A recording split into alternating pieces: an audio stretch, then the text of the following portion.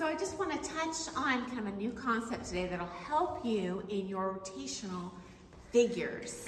So I think previously when I've talked about pivoting actions, we've talked about the centrifugal force. So that's when you rotate around each other, and I'll show that with a partner real quick because that'll be the easiest way to show this.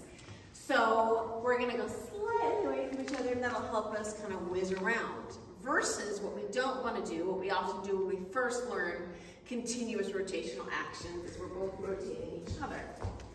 We wouldn't do that in a run around either. I mean, it works, but you kind of manhandle your partner to get there. So usually we have in dancing a rotational figure followed by something else, more of a linear figure, or just a couple rotational figures and then into something else. So we have light and shade in our dancing. In that case, we're gonna work on a concept called centripetal force today. The last letters being P-E-T-A-L. Not centrifugal force, but centripetal force, okay? That's what we do to help get our partner around you and stay on the outside of the turn. We need to give them a feeling of where you are and assist them in how much they can swing. So, here's with a partner. If I were going backwards, for example, into a natural hesitation lead, so I'm gonna do the second half, the back side. I'm not gonna go with my partner the exact same speed and distance. So, 1, 2. Now you're like, well, shoot, she's not in my arm. I'm gonna make her shake. She can't really go there, and you're gonna feel like she's not with you. You need to anchor that turn.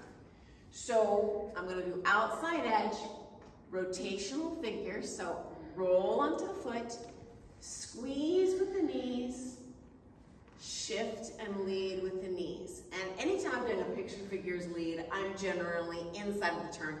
I'm not outside of the turn or making her go with the arms. I'm just inside and she's following with the knees, okay?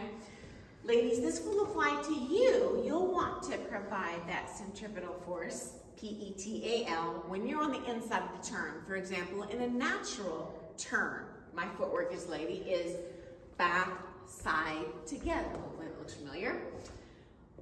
I don't want to go with him. Otherwise, I'll end up in essentially a wing position. I don't want to go with him, with him, with him. I'm going to do outside edge of foot. I'm going to delay with the inside edge. Now I'm going to provide that centripetal force, and I'm going to drag this foot, and I'm going to swing up to him really hard, and I want to feel both hips up into my partner at this point. I'll show that again. Outside edge. Lateral swing, inside edge, and then drag, drag, drag, drag, drag, drag, drag, drag, drag, stay low, and feed those hips up to him. Okay, and I'll show that with the partner as ladies, so this will be my lead. I'm following.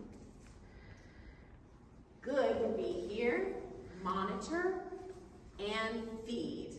Bad would be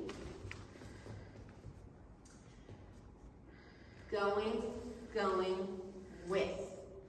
A little cheat I can do when I'm following is to delay the final step. So instead of counting 1, 2, 3, or even 1, 2, 3, and up, when I'm going backwards, think 1, 2, and a 3, and a 1. So there's never truly a freeze in there, okay?